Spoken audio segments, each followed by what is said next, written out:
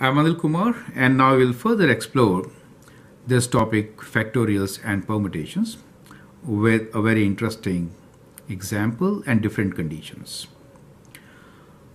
How many ways can you pick a president, vice president, and secretary from a group of 6 boys and 5 girls? So we have 3 positions to fill.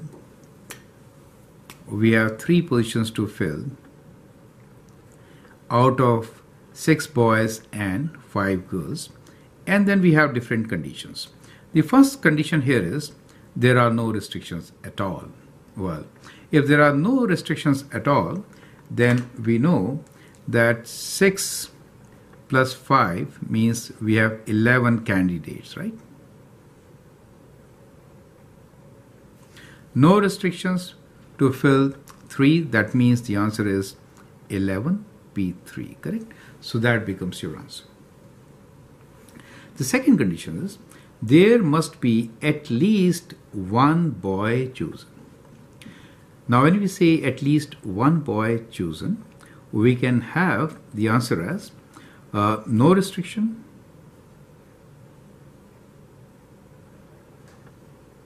take away. When we say at least, so the key word here is at least one boy, right? So it could be 1 boy, 2 boys, or all 3 boys. Do you see that? So the best way will be no restrictions, take away, no boys. Then that really means 1 boy has been chosen. Do you see that? So that really means no boys. So total we know is 11P3, right? So total we know is 11P3. Take away no boys, that means all girls. That means all girls. So that really means there are 5 girls, we are choosing 3 out of 5. So 5P3. Do you see that? So that becomes your answer for condition B. You could always use calculator, calculate these answers. Part C is there must be only one girl. Now this is very interesting. Only one girl. So let's look into the scenario once again. We are having these 3 positions and we want only one girl. So the key word is only one girl. Now 1 girl is taken from 5 girls. There are 5 girls. So if I take 1 girl, then it is 1 from 5. So 5P1 means 1 girl. Is it okay?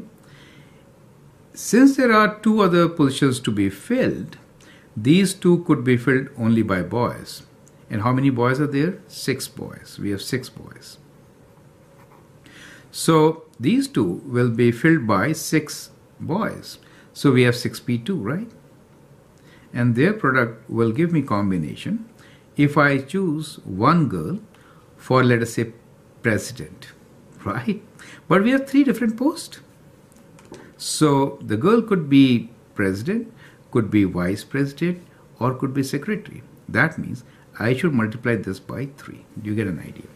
So the answer for the part C will be 3 times 5P1 times 6P2, correct?